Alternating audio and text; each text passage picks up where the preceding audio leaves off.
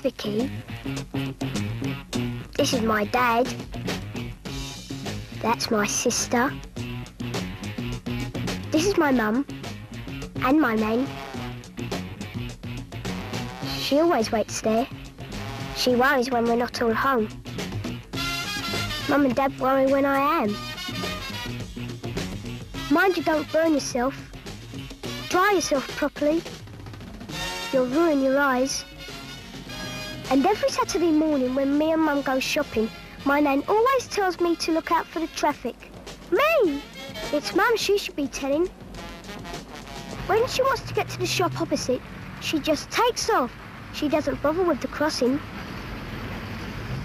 We've been told at school not to go between parked cars, but to use the crossings. And my mum says that's quite right when you're young. At home there's all that sit up and eat up, otherwise you won't grow up to be big and strong and healthy. And outside, where there are cars and lorries and buses wagging past, my mum should be wearing L plates crossing the road. Good job she doesn't drive. My dad does, and he's very careful, but he doesn't always practice what he preaches. Me and him had been up in the park Sunday morning. Then he remembered we hadn't bought the car. I started walking to the subway, and he tells me to make us late for our dinner. It's very funny how grown-ups can always be right, even when they're wrong. Now, if anybody had tried that when he'd been driving, he'd have done his nut.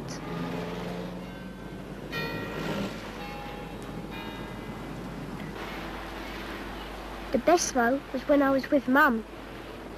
Me and her were on our way home after getting me more shoes. Anyway, we have to cross the road, and she didn't even see the car coming. She was about to tell the driver what she thought about him, and he was out the car to do the same. And you know who he was? My dad! In our new car.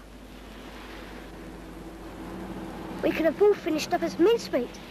And you tell me how they would have explained that to my nan.